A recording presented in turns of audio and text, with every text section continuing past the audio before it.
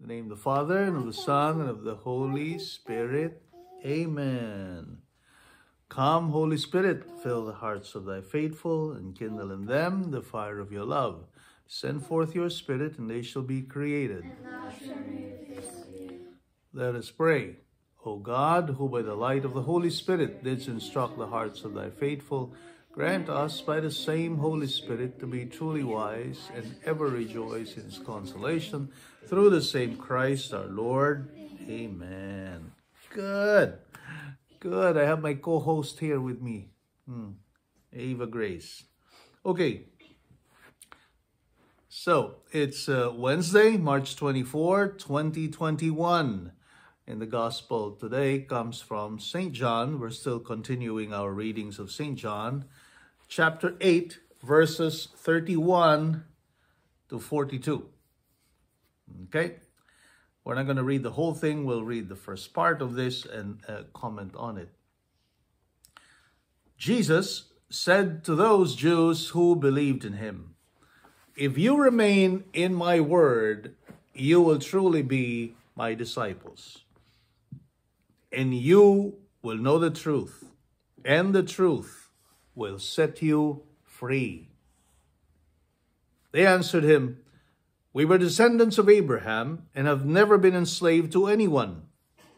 How can you say you will become free?" Yes. Oh, what happened? Okay, thank you. Okay. How can you say how can you say you will become free? Jesus answered them, "Amen, amen, I say to you, everyone who commits sin is a slave of sin."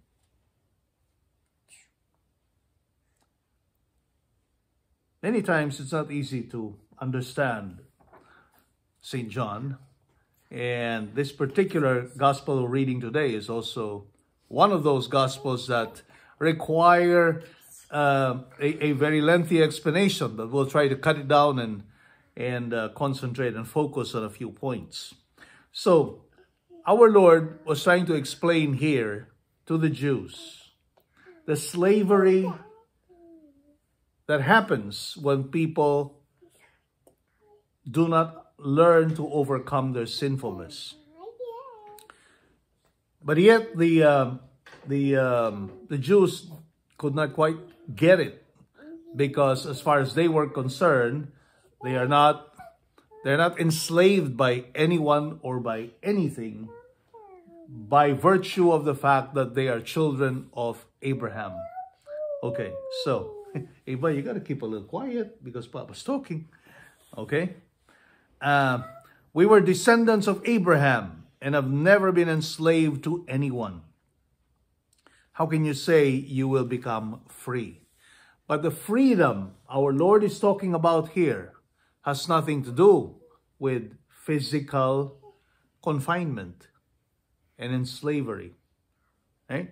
He was talking about the slavery of sin, which deprives you of the proper use of freedom. Okay? The truth will set you free. Jesus is associating freedom, the correct sense of freedom, to truth. This is something that a lot of people nowadays don't understand. They think, especially in the political realm of things, that freedom means to do anything you want to do. That freedom is just a matter of not being under the underpinnings of a political authority. Okay? Not quite. Oh, jeez. We're all distracted by this, so you just pay attention, okay? Pay closer attention. Freedom does not mean to say you can do anything you want to do. That is not freedom. John Paul II gave us a very, very good definition, which really encapsulates what freedom is all about. And what does John Paul Saint Pope John Paul II say about freedom? Anybody remembers his definition? What is that? Anybody remembers his definition? Okay, all pointing fingers at each other, huh? Joseph? The right to do what you ought. Very good, right? John Paul II teaches us freedom is to have the right to do what you ought. It's not the right to do anything I want to do, because not everything you want to do is what you ought to do. And not everything you might want to do is good for you. Okay? So, oh, what happened? Oh, jeez. I'm sorry. Oh, sorry. Oh, sorry. I hurt her. Okay. Go to Mina first. So put a new band-aid. Put a new band-aid. Okay. I'm sorry. Okay. Well, let's get back to that. Okay. Focus now. Concentrate. Things that happen. Okay. Freedom is not a question of doing only what you want to do. That is not freedom. Okay? John Paul says, it is the right, the ability to do what you ought to do. And what is it that is expected of all of us to do? What is the oughtery there? The oughtness there? What should we do if we have a choice between doing a good thing and a bad thing?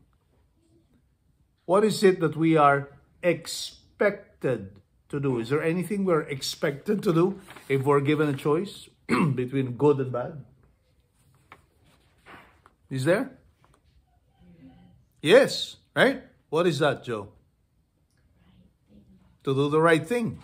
To do what is good. That is what we ought to do. Right? We never have the obligation to do what is bad and what is wrong. Our obligation is always to do what is good. And therefore, what is freedom?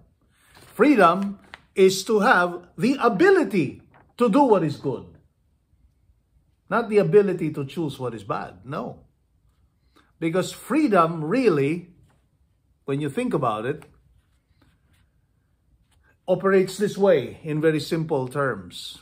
Okay? We are expected to do what is good. That's the expectation of from every man, from every woman, from every person, to do what is good. Why? Because we were created to do good. We were given the ability of freedom, rather not to choose to do good or bad.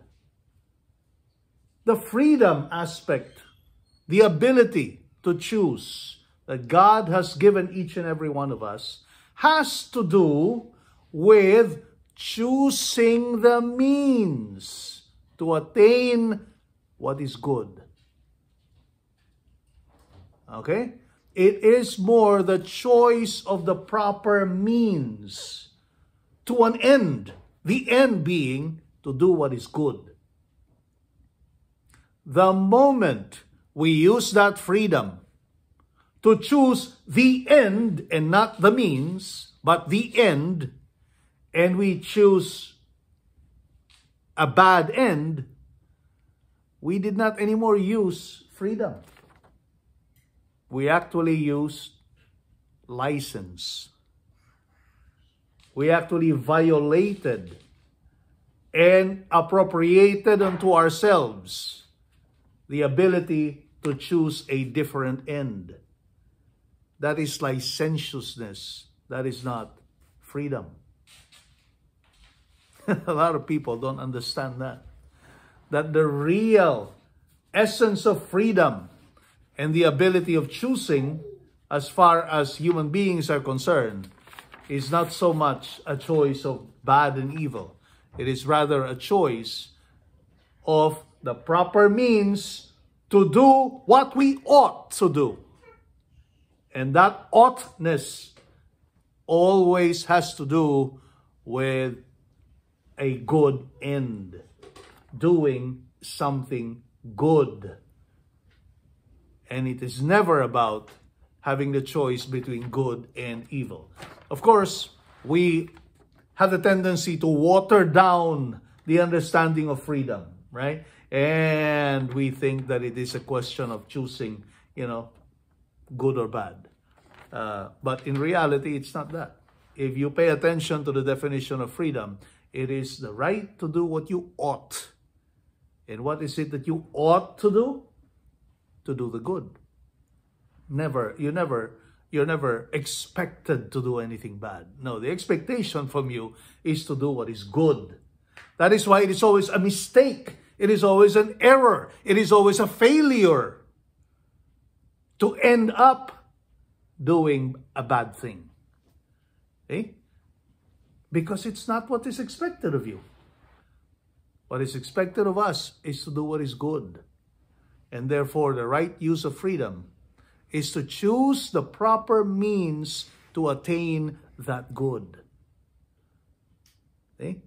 That end which is good and not evil. Now, but when we sin, what do we do? What do we do when we commit sin? When we commit sin, we are choosing a different end, a different objective, a different purpose. Instead of choosing God, who is our ultimate end and for whom we do all the good things that we are expected to do, because all of the good things we're expected to do are supposed to direct us to God. But instead of choosing God, we choose evil. And evil has many faces. Evil has many disguises. One of which would be ourselves. If we choose ourselves and our own pleasures, our own likes, our own preferences, instead of what God wants us to do, then we are not pleasing God and doing the will of God. We do what we want to do. Now, we are one of those faces of evil. See? Now, of course, sometimes, and then we commit sin related to our own pleasures and our own satisfaction. See? Satisfying our own will, what we want to do. If you recall the gospel commentary yesterday, we were saying, well, the only thing worth doing is to do the will of God, right? And to please God. But every time we commit sin, we're not doing the will of God. We're not pleasing God. We are choosing evil, which has many faces, one of which is choosing ourselves over God, our own ego over God, our own pleasures over God, our own satisfaction over God. Sometimes we choose outright satanic ends, right? Murder, fornication, adultery, all sorts of other evil ends instead of God. So we are making very bad use of freedom. That's not what freedom is all about. Okay? So every time we choose to sin and not choose God, we are making bad use of freedom. And that is why, what does our Lord say here? What does our Lord say here? When we choose sin, we are enslaving ourselves. We become captives, chained in shackles of the devil. Because that's what the devil wants to happen to us. The devil wants to chain us and put us in shackles and be his slave. Whereas if we choose God and we choose a righteous life, we become children of God. We are all part of the happy family of God that enjoys the freedom of doing good within the family of God. See? Because in the family of God, in the company of God, in the presence of God, there is freedom, there is joy, there is happiness, there is contentment, there is every happiness you can imagine. A foretaste of what heaven is going to be like. But every time we choose to sin, instead of abiding by God, every time we choose sin, the opposite happens. We are actually enslaving ourselves. We are allowing ourselves to be slaves of the devil, who only wants us to cater to our pleasures, cater to our desires, cater to our satisfaction, cater only to I, me, myself, and what I want to do. And I don't care what God wants. I don't care what my parents want. I don't care what else is there. I just want to satisfy myself. I just want to do what I want to do. That's the wrong use of freedom. Every time we go that route, we already know we are going down the rabbit hole of hell for ourselves. Right? And that is not freedom at all. So, we have to try to learn to make very good use of freedom. To use this God-given ability. To choose, always to choose God as our end, as the objective of everything we do. Okay? Beginning from that, that is the first use of freedom properly. It's always to choose God rather than evil. Okay?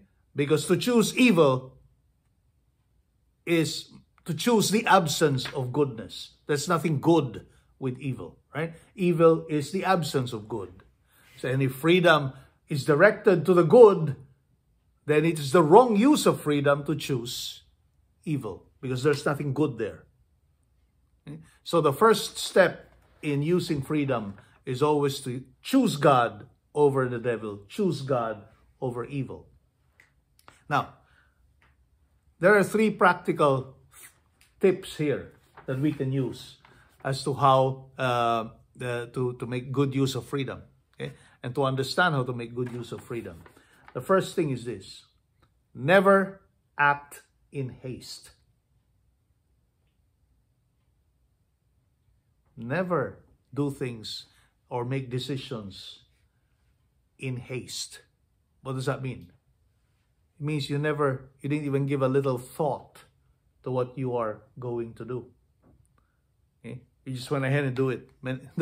That is many times the cause of mistakes and bad decisions and errors and sin.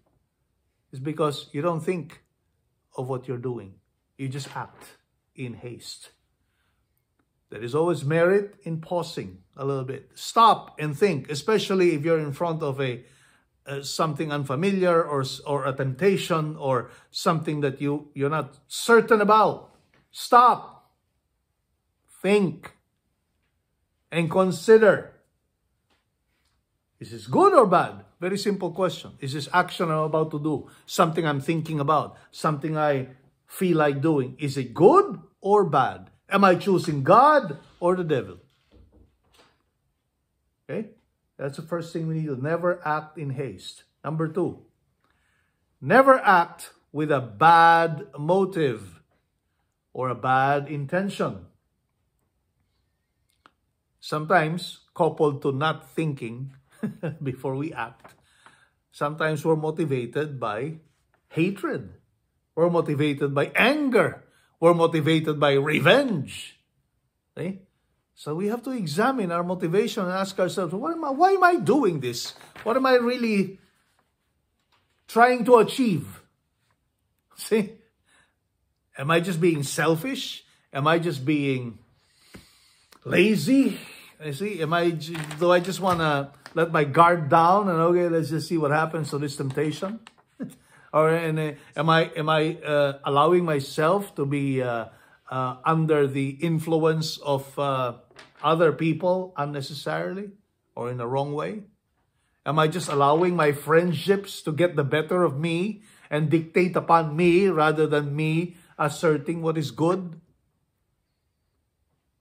My associations with other people, my dealings with colleagues at work or my peers, am I allowing them to just get the better of me, or should I be the one to actually control my own environment? Right? So don't act with a bad intention, with a bad motivation. Third, always be mindful of the consequences of your actions. So it's always good to ask yourself, if I do this, what can possibly happen? Or if I go that route, what could possibly happen? Okay? Ask yourselves. Play in your mind the consequences of your actions, the possible consequences of your actions. Who will get affected besides myself by doing this or that other thing? What will be affected? What good will it generate, or what evil can come about as a consequence of my actions? Okay? It is always good to think about the possible consequences of your actions. And this is what responsibility is all about. Okay? That is why freedom and responsibility always go together. Right? Freedom and responsibility always go together. Responsibility there has to do with being accountable for your actions. And that's the number 3 part here that we are commenting about. Right? Always think about what consequences your actions might have. And be ready. Be ready to be accountable for those actions. That is where your responsibility comes in. If you tell yourself, okay, yeah, I understand what I'm doing, I understand the consequences, and I'm willing to take this upon myself and upon my shoulders. I am being responsible for this action. That's what responsibility is. That you are willing and able to be accountable. So there's no such thing as freedom where there's no responsibility. Okay? So you cannot exercise, so-called exercise, quote and unquote, freedom with impunity. There is always responsibility. Like, you're going to go around with a gun shooting people, for example, and say, I'm free to kill anybody I want. No. There are always consequences to that, right? So that is why doing bad things is not freedom and is irresponsible. Okay? Number 1, because it's not ordained to what is good, and number 2, because you think you're not accountable. So there's no freedom in that action. Freedom is always accompanied by responsibility. They go hand in hand. So let us always be mindful. Let us always be mindful that when you act and when you do things, number 1, choose God rather than evil. Right? And then after that, you ask yourselves the 3 questions. Or you think about these three things. Never act in haste. Never act with a bad intention. And be accountable for your actions. Okay? Freedom and responsibility. Okay, that is it for us. And Ava is already saying goodbye even before I finish. Say bye-bye now. Don't kick. Okay, well, have a good day, everybody. Bye. Bye-bye. Hope to see you again tomorrow. Okay, bye-bye now. What is that? Okay, a flying kiss. Okay, have a good day. Let's have mass now. Okay, bye-bye, Eva.